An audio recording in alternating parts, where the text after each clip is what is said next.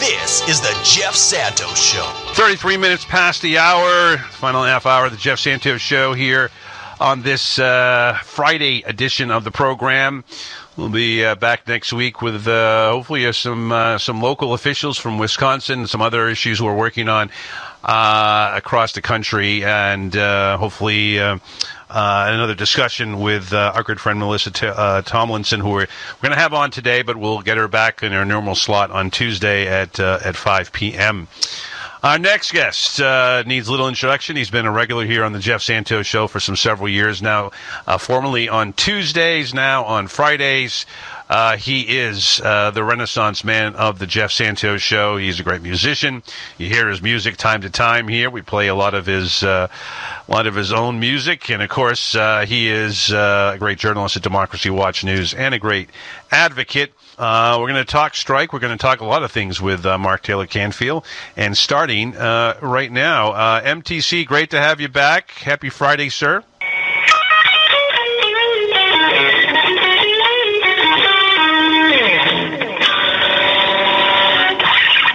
Welcome, Jeff, to my world, the studio where the guitar feeds back when you were trying to listen to your friend on the phone. So sorry about that when you were doing your introduction. Oh, Jimi Hendrix, eat your heart out. Yeah. Well, you know...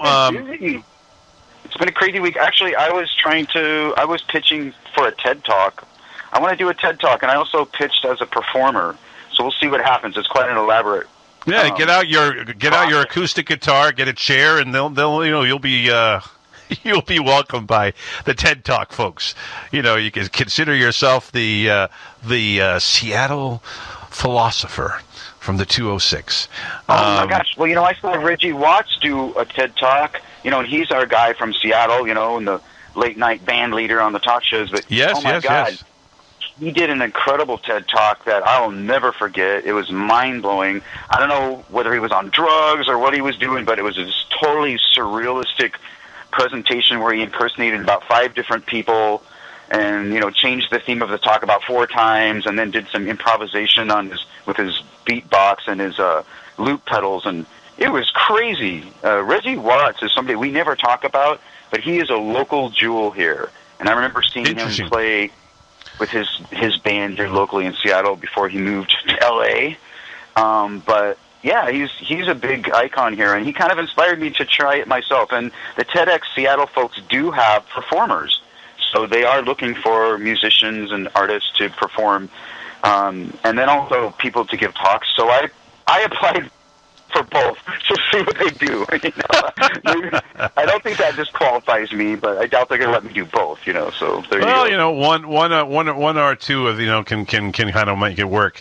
Mark, we're talking here with our good friend Joe Sandberg and others about a general strike, and before we get into what. I know you were a mayor, a person running for mayor in Seattle, and about what it would do. But a lot of people who voted for Bernie in 2016 were huge. I remember that event at Mariner Stadium. We'll get into the Mariners and the great comeback win on opening day as well. But I don't know what 30,000 people, whatever it was, at the ballpark to see Bernie Sanders. I'm thinking that if you're going to do a strike in this country, whether it's at the Capitol or around different cities around the country, Seattle's going to have to be a big part of it. And I'm wondering, as the protest of the Floyd protest that really ousted your police commissioner, is it a scenario where the mayor is not going to run this time, or is she going to just face a bunch of folks, like Miss Colleen Echohawk in there? And I'm wondering if Seattle can be one of those cities that lead changes and have masses of demonstrations peacefully, of course, that look to change America, much as the March on Washington did in the early 1960s, that pushed the Kennedy administration towards civil rights before he was tragically assassinated, and eventually in 1964, saw that legislation come into play. Give me your thoughts on that, because I'm fascinated by Seattle politics and how progressive it is.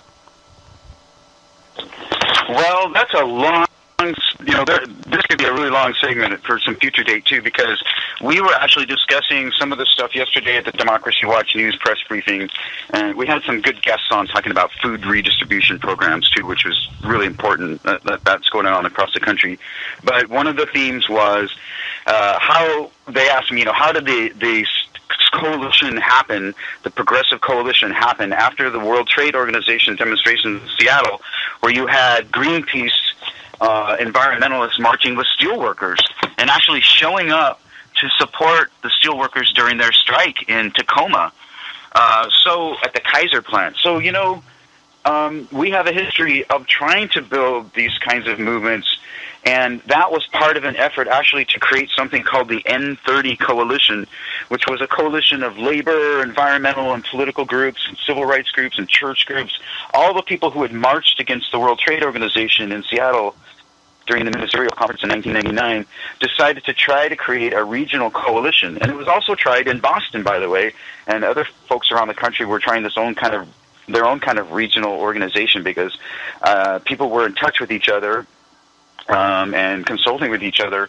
In Seattle, it came down to a series of meetings, and there was talk about the ability of the longshoremen especially to shut down the ports on the west coast of the United States. And they have done that in the past during an Iraq war protest that happened. And so it was very well known that if you can get the Teamsters and the ILWU and the longshoremen and the other folks together into some kind of a coalition, that you have amazing amounts of power. And one example of that, Jeff, was there was a ship that came into the port of Seattle called the Wanhe, and it was a cargo ship, and it was rumored to contain some PCBs, and apparently from an ex-U.S. or from a U.S. military base. But Greenpeace alerted the folks in Seattle that the ship was on the way and that it had toxic waste on it, and that they were looking for a place to illegally dump it. And what happened is that a lot of the environmentalists showed up down at the port at Harbor Island and were able to coordinate with the longshoremen and the Teamsters to make sure that toxic waste was not unloaded in Seattle. And eventually, after several, major protests down at the port and some work slowdowns, by the union guys to try to help the situation, they had to follow their contracts. They couldn't strike, but they definitely, a lot of trucks didn't seem to work that day, and the trains weren't working. The cranes weren't working very well, and they worked together with the environmentalists to make sure that this issue got out. Eventually, Jim McDermott got a hold of the topic and ordered that ship out of Seattle. So there's an example of how these coalitions can actually be effective politically. Now, the problem is that during, and this is, goes back to the 1919 general strike in Seattle. Seattle was the first major city in the United States to have a general strike. A lot of it was organized by the laundry workers and the working class folks in the city. But the problem with the N30 coalition was that a lot of the groups started their infighting. And, it's been said before that, the left eats its own or whatever, but there were definitely some problems. Number one, people couldn't decide how to decide, because there was a tradition which continued through the Occupy movement of consensus decision-making, where we're all trying to, build consensus and get on board. But the union guys and girls, they were used to one woman, one man, one vote. So they wanted nothing to do with consensus decision-making. They wanted to just pack the vote, because that's how, they worked. There were also some other more radical leftist groups who did the same thing, who showed up with a bunch of people and tried to monopolize the vote and the discussion. And so eventually it started to fall apart.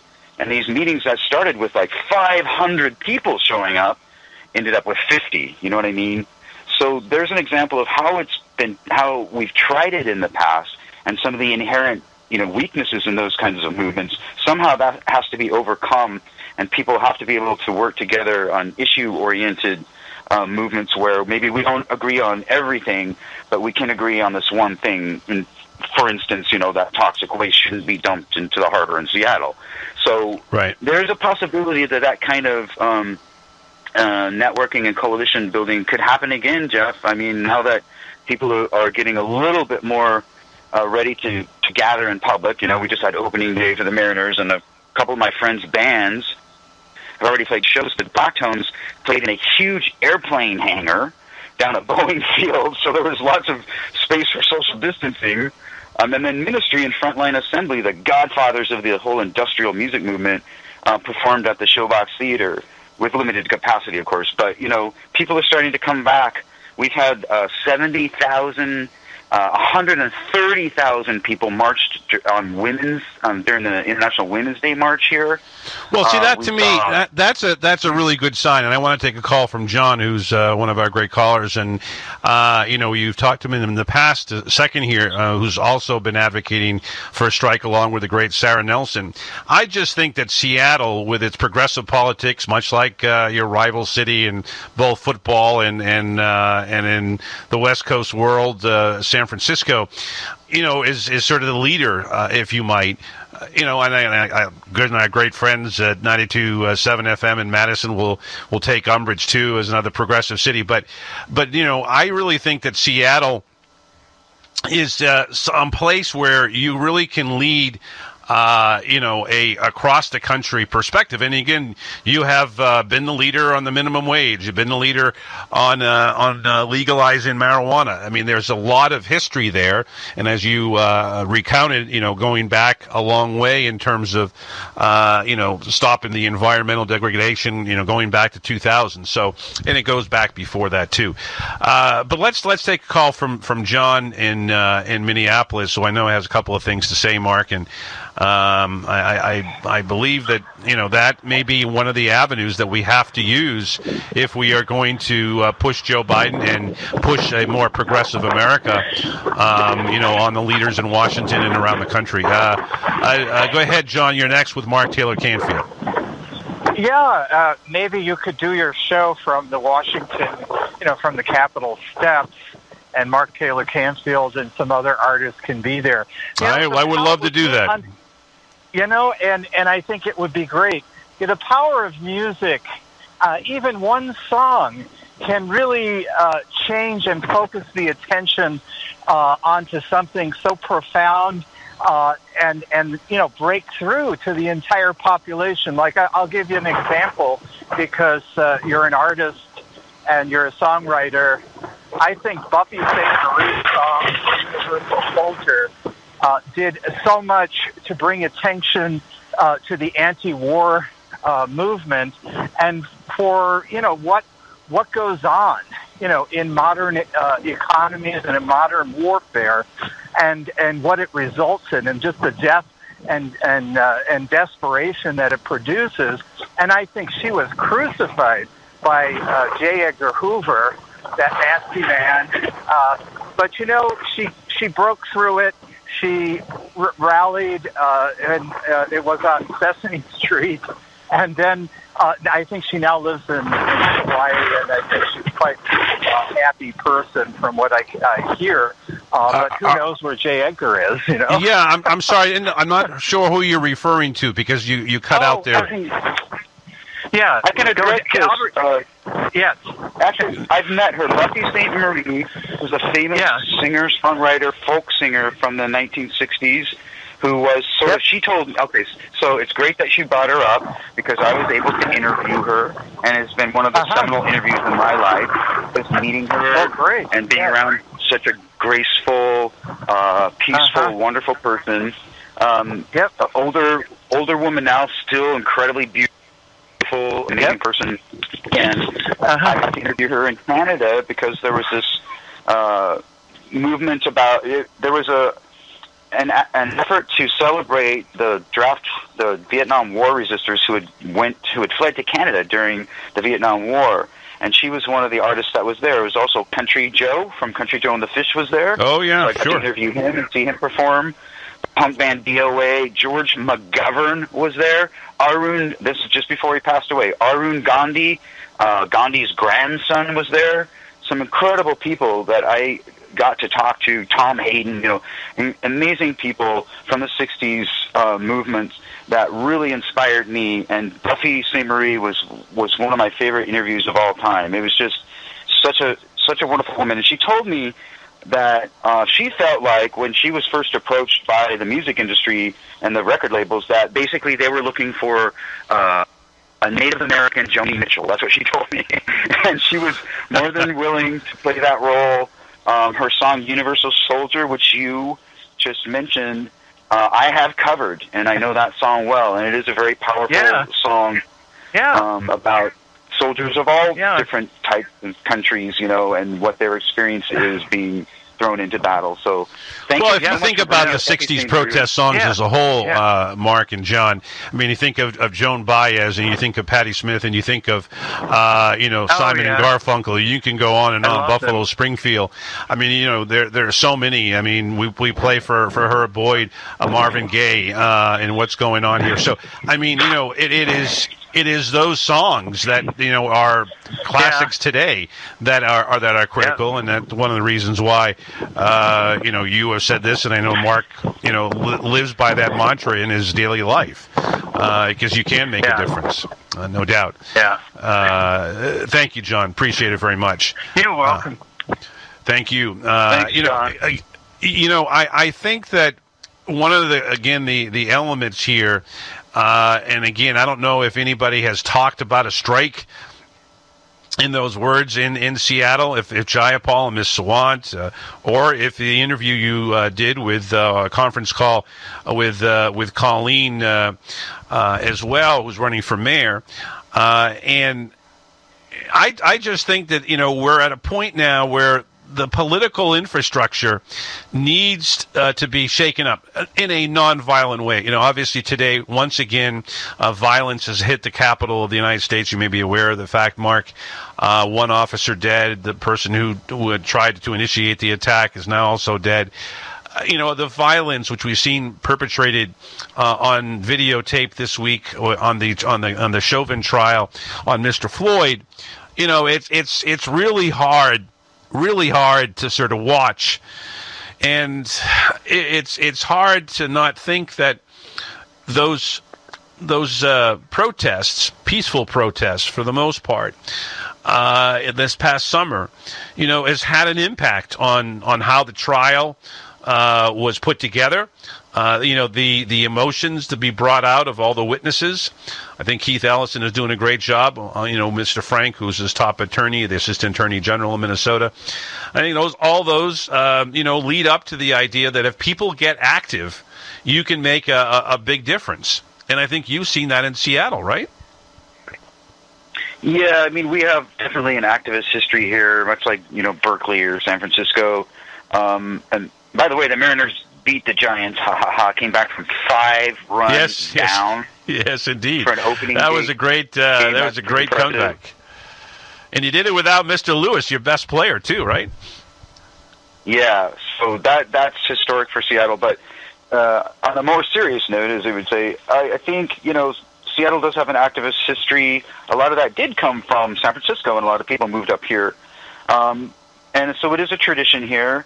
I'm glad to see, we've also been discussing this at Democracy Watch News, I was glad to see much more youth-oriented organizing over this last year or two with the Black Lives Matter movement especially, where, and the Trump protests, the protests against Trump, a lot of them were organized by high school kids here. So we're talking young folks. The one thing I don't miss about the 60s was the violence. So I'm hoping that we don't see that again. Yes, we don't need that. Era, and we don't need that. We've seen the violence of what that has caused over the last 2 months ago, or whatever it was in January, or 3 months ago, and of course, what we had witnessed today, and of course the violence that we have seen perpetrated on people of color, by police in major cities and in small cities as well. And that is one of the things that I brought up with Colleen Echohawk. Now, she is a member of a band of the Pawnee Nation. She's a Native American woman, and she's running for mayor in Seattle. To answer your earlier question, Mayor Jenny Durkin, a former U.S. attorney in the Obama administration, has decided not to run again. And that is, I'm sure, a political decision. She's not very popular. There was a lot of pushback against her by the Black Lives Matter movement because of her use of the police department, and then the excessive use of force and violence against protesters, and of course people of color in this city as well. And dozens of black men have been killed by police here with no prosecutions of police officers. So this is a long history of these issues. So I brought that up with Colleen Echohawk, and she spent, I think, the longest response to any question during the conference call was her response to my question. And I did go all the way back to the World Trade Organization protests, talking about police riots and police misconduct in Seattle and mass violations of people's civil rights. And, you know, she thanked me because she actually did not have that information, and a lot of folks in government don't. A lot of folks haven't done the research. I had a group called the Committee for Local Government Accountability with some other really good civil rights activists in town. And we did a lot of research, came up with a report, gave that to the city and also to the Center for Constitutional Rights.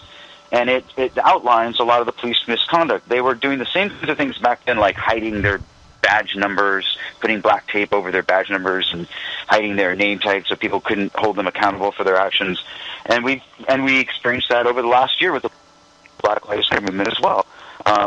What Colleen Echohawk had to say was that she takes some of this personally because of the death of John P. Williams. He was a Native American woodcarver in Seattle who was killed by a police officer. John P. Williams was well known in the city, very peaceful man. He was a woodcarver, which is a big tradition here, and you'll still, even at the Chop Zone on Capitol Hill, there was a Native American man who brought his carvings, and he was carving beautiful, beautiful Native American art. And so it's a tradition. But this man was killed by a police officer because John T. Williams also had a hearing deficit and didn't hear the officer tell him to drop his knife, and the guy was killed, okay? So Colleen Echohawk talked about that incident and how it really opened her eyes to what was happening to people all over the country, and that was a sort of consciousness-raising moment in her life. And ever since then, she's been very dedicated to trying to stop this violence by police departments, especially in Seattle. So I think she's very dedicated to taking on that issue. I don't think she's going to be very popular with the Seattle Police Officers Guild, which, by the way, was kicked out of the Martin Luther King Jr. County Labor Council because they're not really a union. They're more of a professional organization. But she criticized the Seattle Police Officers Guild, said they were out of control. We know that the Mike Sloan, the president of the Police Officers Guild in Seattle, has made some very, very controversial statements, and against the Black Lives Matter movement. So you have a potential new mayor who will take this issue on directly, I think, in a way that maybe Mayor Durkin didn't feel comfortable doing. At the same time, I really want to compliment Colleen Echohawk and her family. She was introduced by her sister, by the way, so she's got a lot of family support. But she is in the process of holding 12 different town hall meetings around Seattle in each neighborhood, addressing each neighborhood directly. And on some of these events online, she's talking directly to maybe only 15 people or something, but it doesn't matter to her. She really wants to grow her movement for this campaign for mayor from the grassroots up. I don't think she's relying on big-name Democratic Party donors. I think she really wants this. Of course, they're publicly funded elections in Seattle. Yeah. We have our democracy vouchers that the city sends us. But I'm impressed, Jeff. I think she's got really strong, of course, civil rights and progressive credentials. And she's doing a really good job of getting out in the community, and she's ahead of everyone else. The president of the council. Well, I'm going to look for her because that's an important position. Again, if we want Seattle to move, you're going to want to have a movement leader as the mayor, not another corporate Democrat as you had in Durkin, and so forth. And I see that your former police commissioner is a contributor to MSNBC. I don't believe it, but that's where we are today, and sometimes corporate TV. Before we let you go, kudos to your Mariners. We want baseball to be strong in Seattle. Of course, they're playing great baseball, and again, doing it without their star player Lewis. So, kudos to them, my friend. Hey, thanks, Mark. We'll talk to you next Friday. Keep on rocking, Jeff. Check me out at YouTube, everybody. Have a great weekend. Thank you. We will thank you, as always, for coming on the program. I want to thank the rest of our guests as well. RBK, Joe Sandberg, and, of course, Mr. Joe Williams and our good friend Patrick Claiborne. Keep on fighting, folks. Have a great weekend. My name is Jeff Santos. It's my time to say I gotta go.